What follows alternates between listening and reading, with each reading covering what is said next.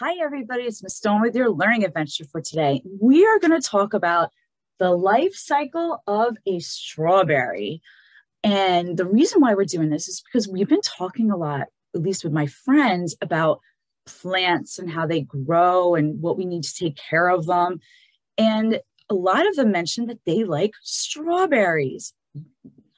So I thought it would be fun to talk about how a strawberry grows. So the first thing, who would know what the first thing we would need for a strawberry to grow? Yes, we would need seeds. So I'm going to put these seeds right here. And seeds are these little pieces that you find in a strawberry. So you plant the seeds in the soil and you water them and you watch and you take care of them to make sure they grow and they're in the sun. And eventually what you'll get is a sprout or a seedling, which is a baby plant. I'll put that right there.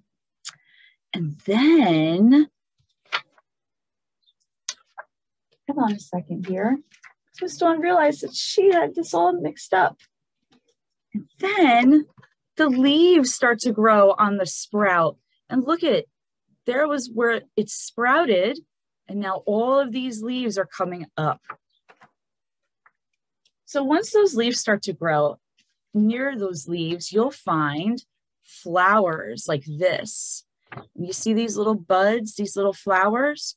Eventually, those flowers will fall off, and you'll get, in place of those, a strawberry.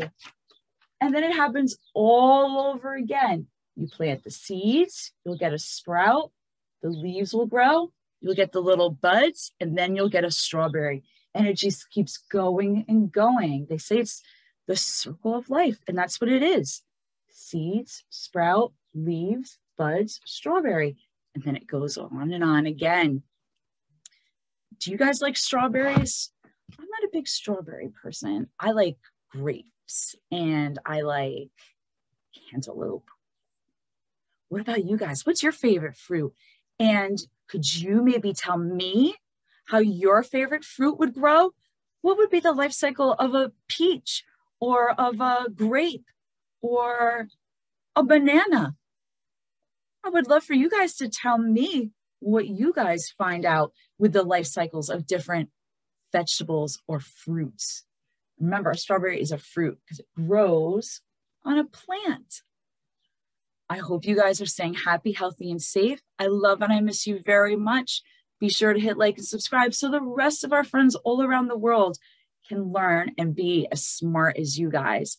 I love and I miss you very much, and I'm very proud of you guys. And I'll see you soon. Bye.